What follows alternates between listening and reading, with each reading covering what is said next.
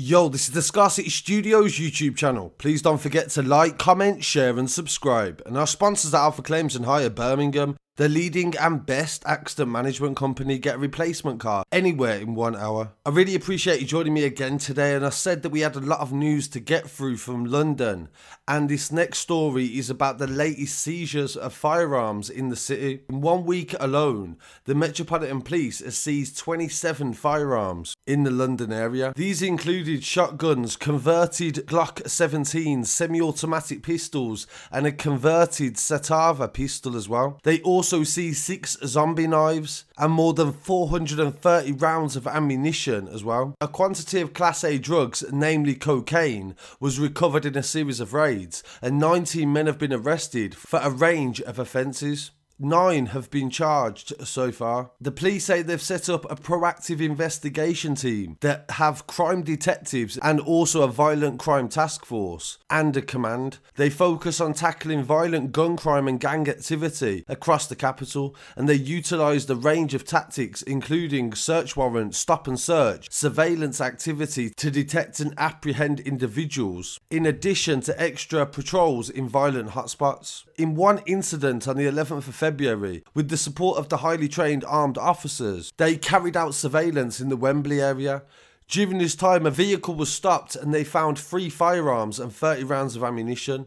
The suspects were arrested for the possession of the gun. During another surveillance operation on the 12th of February, the Specialist Firearms Unit said they had reason to search an address in Westminster. They recovered a sawn-off shotgun, a self-loading pistol and various different calibers of ammunition, more than 60 shotgun cartridges and a quantity of Class A drugs also. And in a joint operation with Greater Manchester Police on Thursday, they led to the recovery of 14 firearms and approximately 300 rounds of ammunition.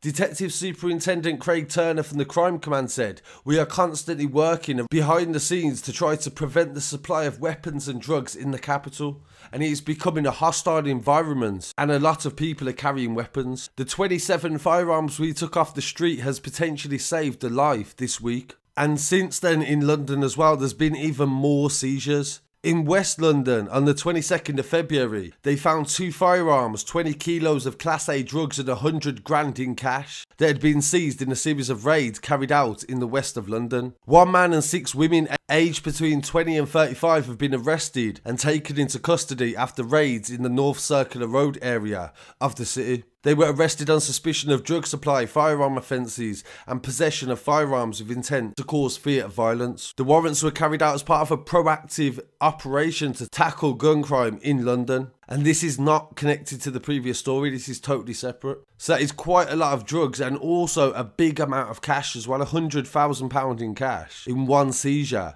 would definitely be a sting for anyone. So we've got some news coming up from Manchester in the next story and also Birmingham as well. So please don't forget to turn on your bell for notifications. And don't forget to send us your stories on social media. I'll be back again very shortly with some more news. Peace. Someone's been robbed. It's thought the suspects are armed with a gun.